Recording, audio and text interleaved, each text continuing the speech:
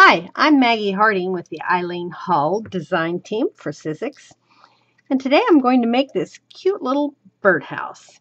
I'm going to be using Eileen Hull's birdhouse die. This is a big XL scoreboard die, and so what that means is that when you run this die through your machine, all the little lines, you probably can't see them on this black, but where the folds are, it's going to go ahead and make a score for you. So when I run it through the machine, we'll be able to see it better.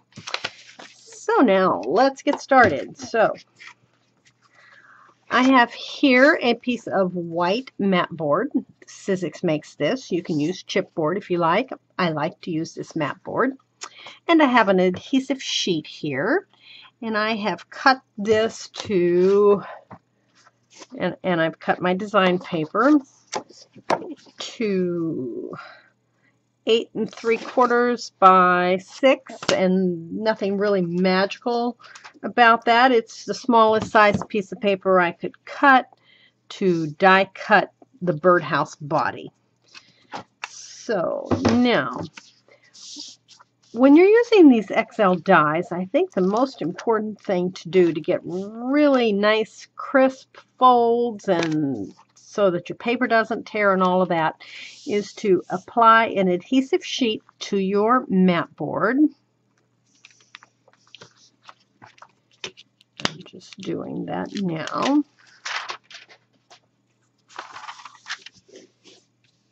Make sure that you burnish it down really well. Now put your design paper on here. You want to do this before you die cut it. That way it just comes out so nicely. You don't really need to burnish that down because when it goes through the machine is going to do it. So then take your die and lay your paper face down on the die.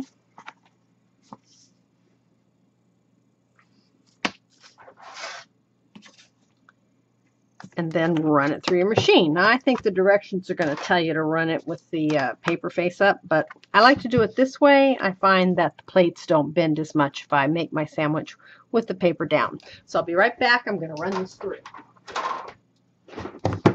Okay, so here is the body of my birdhouse. And it came from right here. So it has gone ahead and scored my lines, and so everything folds really nicely. You don't have to worry about paper ripping and tearing and so forth.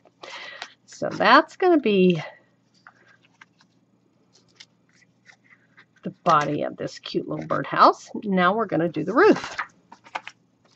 And I'm going to do the very same thing. I'm going to put my adhesive sheet on the mat board, then my design paper, and then die cut it. Okay, so now I'm going to just put this over top where the roof is and run it through. Okay, there's our little roof. Isn't that cute?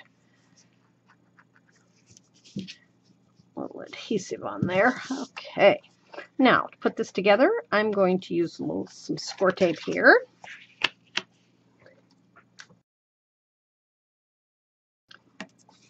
And I'm going to set this on my work surface to put it together so that it's nice and flat.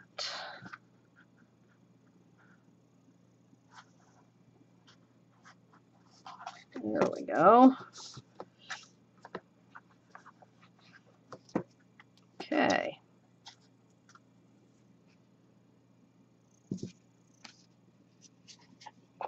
The roof's going to fit just like that. Now, before I adhere the roof, I want to ink it up a little bit.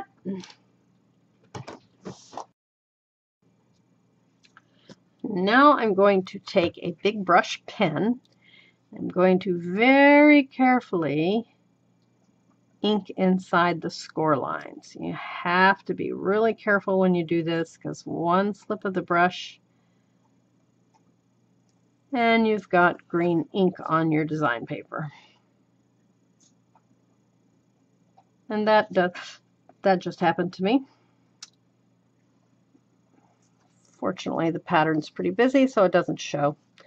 And if worse comes to worse, we'll put a flower on top of it. Okay. Pretty simple, huh? Now I'm going to put some score tape on these two flaps. So now I want to add a little perch, and I'm going to use this wooden skewer.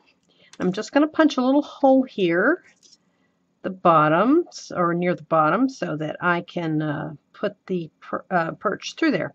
So I'm going to put it in the center, which is at about 7/8 of an inch. I'm just going to mark it because I'm not very good at eyeballing.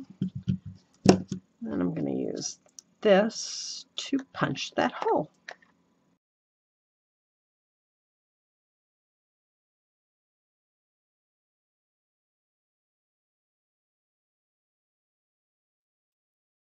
There we go. One bird perch. Okay, now let's put the roof on. So you remember we put some score tape on the sides here. Peel that off. And I've got some glue here, and I'm going to put just a little thin line of glue along the eave here. And now we're just going to take the roof and put it on. So let's get the back and the front about equal. That looks good. And then you can just press it in place and reach inside and press those two tabs down. Okay, and there we have a cute little birdhouse.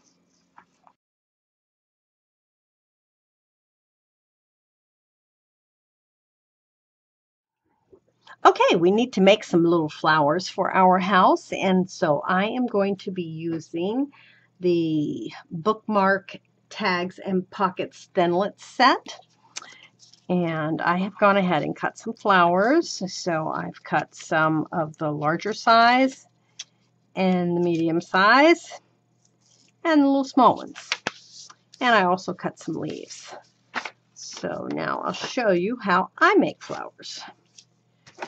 First, you want to take your scissors and cut between the petals here. That will allow you to manipulate the paper a little better.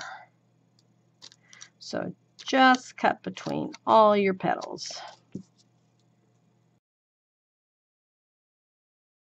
I'm going to use a flower shaping tool.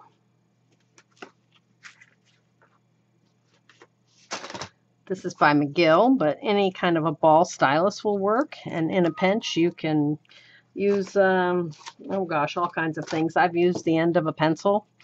So you just want to roll it around and break down the fibers in the paper.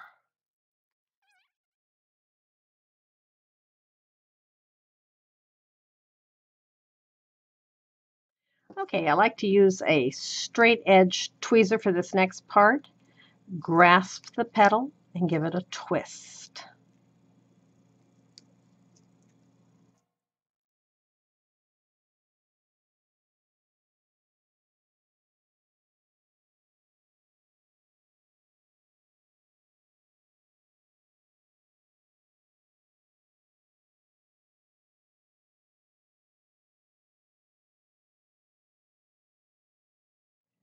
Now let's do a different kind of flower. So you can take the handle of a paintbrush and you can curl your petals. Anything that's thin, like that wooden dowel that we use to make our birdhouse perch.